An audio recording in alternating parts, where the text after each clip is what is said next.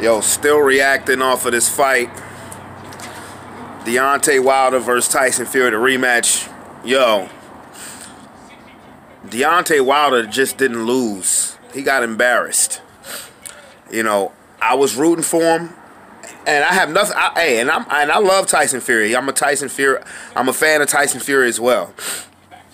But you know, the Bronze Bomber is my guy. He's still my guy. But he didn't just lose. He got embarrassed.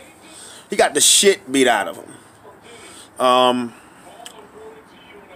I believe he won the first 2 rounds. But when he got dropped and got hit in the ear in the 3rd round, I was just under the impression of, even though his ear was bleeding, I said, okay, he get knocked down, he looked a little wobbly, you know, get through the 3rd, get through the 4th, you'll be back.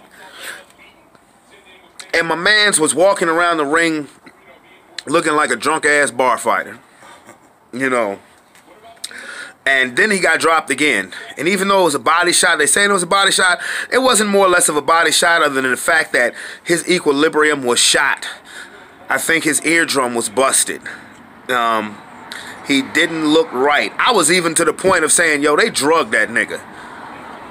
But, you know, shout out to Tyson Fury. He staked his claim as the best heavyweight in the world. Anthony Joshua ain't gonna fight him. You know, it's gonna be a third. You know what I'm saying? It's gonna be a 3rd fight between Wilder and Fury, and I can't wait to see it because I wouldn't be surprised if Wilder wore earmuffs to the ring the next time.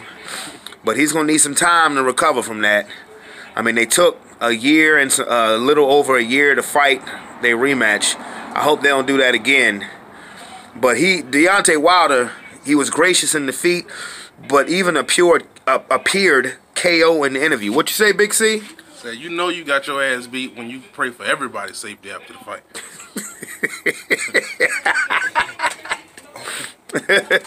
Yo, Sports Plus Life Quickie. Your boy I've been drinking. Your boy Brandon Bravon Towns, my man Calvin. He's the one who introduced me to our show, to our regular on there, Tony, aka the Skizip. So what a fight.